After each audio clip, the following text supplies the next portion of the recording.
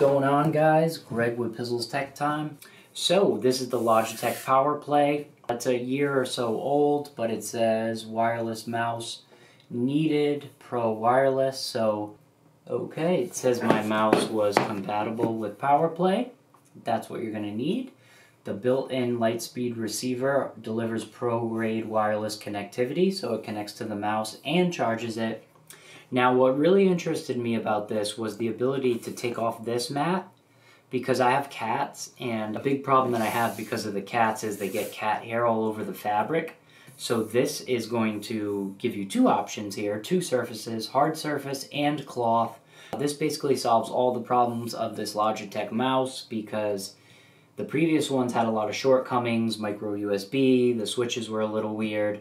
I have the new one, the G9. So I have this one right here, and it is the G502X. This is the new one. This one did have USB-C. I returned the micro USB one, and I do like it a lot better. It's still pretty light. Weights in it like the other one did, because I didn't really care for the weights, but anywho. This one does not have the weights, and it is a lot nicer looking, in my opinion. The only thing I really don't like is this. I need to set this up a little bit better, but the way that I'm using it right now, I don't really love it. Let's get those sounds, because that's what I'm forgetting. Gotta get the sounds. Logitech Powerplay. High advantage. Oh, yes. Wow, nice and shiny here. And we have the mouse pad itself, which is floppy and hard at the same time. Oh, this is the hard one, and this is the cloth one. Yeah, it looks like you can actually just switch them right out, so that's awesome. And I'm getting an amazing smell. Getting an amazing smell there. Okay, so this is going to be the hard surface one, and I like it a lot. Very nice. And this is going to be the soft one, and really, really a little bit strange here, but it looks like, okay, no, it's just kind of wipey, a little wipey and weird.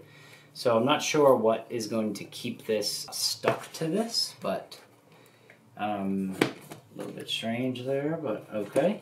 So on the back here, you have this stuff here, and once you take this off, it's going to be sticky, so it's going to actually stick to your desk. So we'll leave that on for now. And which one do we want to try now? The cloth or the hard surface? We said the hard surface. So why don't we just try the hard one? Okay, and we'll see what this thing does kind of bend, so it's not, it is flexible. So let's put the hard surface one on there.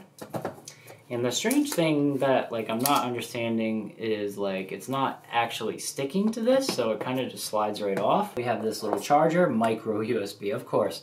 Logitech, come on, man. This is ridiculous. This is a top tier accessory. Let's get USB-C on this, for Christ's sakes.